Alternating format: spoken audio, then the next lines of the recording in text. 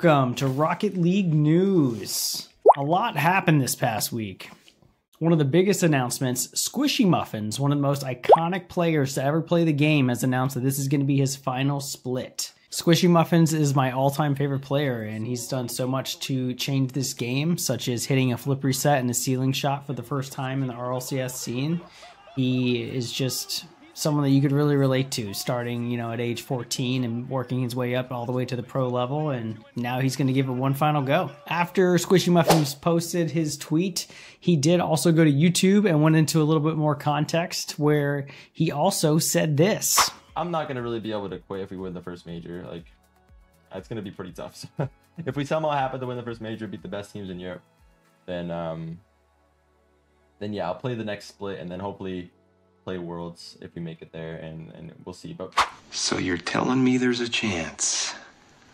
In other news, Red Bull is signing Nolly and sponsoring him as a player. This is the first time this has happened in the RLCS scene, so this is exciting and could open up the door for other opportunities for future pros. Now we're going to get to some roster changes that happened, keeping in mind that the rosters lock today at 7 p.m. So we should be getting towards the end of the first split where roster changes can happen. NRG is already making moves. After recently signing Frosty, it appears it hasn't been working out, and they are now going to drop Frosty and now bring in Toasty. Fun fact, Toasty is actually Moses' brother, and Garrett G and Moses played together on a team back in 2016, and now he's playing with his brother. Rule 1 have finally announced their roster for this upcoming RLCS season. They will be signing Khalid, Ahmad, and NWPO. I apologize for not knowing how to pronounce it.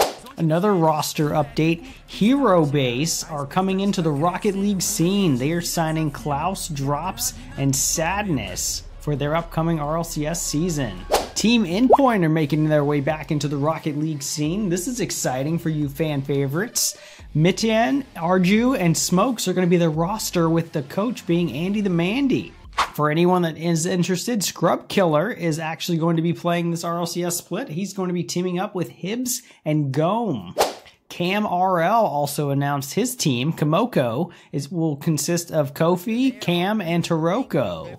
You may recognize Cam from the CRL scene. And lastly, Cash announced that Team Redemption is going to consist of Astral, Cash, and Ivan, with Fruity as their coach. And lastly, this past week, there were casters who had been waiting months to get back into the RLCS scene and were told a mere 2 weeks prior to the new season starting that they would not be asked to come back.